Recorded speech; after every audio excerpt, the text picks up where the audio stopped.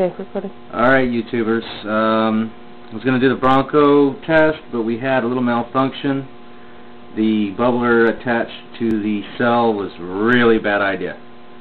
The the cell tried to push the water back through was easier than pushing the gas, apparently, and it just filled the bubbler up with water and then tried to fill my engine with water. It wasn't good. So, brand new design. This is what we'll be producing when we sell these things, if they work. This new unit obviously is a different type of canister. It has a quick pop top, easy to fill, pretty nice, and it's also not real strong of a seal, so if it does pop, it'll blow the top right off of this and won't blow anything else up. We're going to be using this little battery charger. It's kind of a piece of junk, and it doesn't put out a whole lot of amperage or voltage, but it works good enough for demonstration purposes. Anyways, I'm going to install this tomorrow, and then we will still do the test, so it won't be long. I'm going to hook it up right now, and we'll see how she whirls. And here she goes.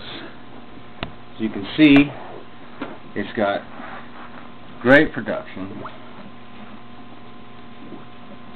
It's already coming down the cell to the bottom. We've got it coming all the way from the bottom down here. Amps are, I would guesstimate, around, oops, nothing. Let me plug that back in. Watch your fingers.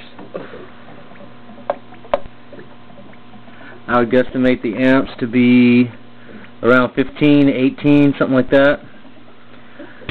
And this is the kind of production we're getting right this second. It's got some water in the line yet. There she goes. Turned all the way upside down. And I got it turned upside down.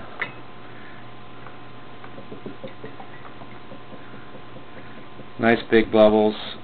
This unit is leaking right here. Show this around the stem, so we're losing a little bit, which I'm smoking my cigarette next to it, real smart.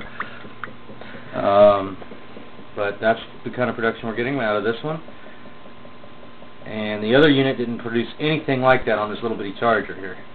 It was about half this much. So I think you saw in my other video how much it was putting out there in the truck. So this thing ought to really rock and roll. Little new design on our plates, etc. Anyhow, that's about it. If you want to look forward to the test results, that should be in the next day or so. Why don't you blow up the bubbles in the top of the thing? That's a big kaboom. All right, living room with, it's rental. All right, the kids are asleep, but this is fun. I didn't pop that fast. Whee! The dogs really hate it. Dogs hate that. Anyway, y'all have a good night, and look forward to my next video, because it will, whether this thing works or not, we will know soon. All right, bye.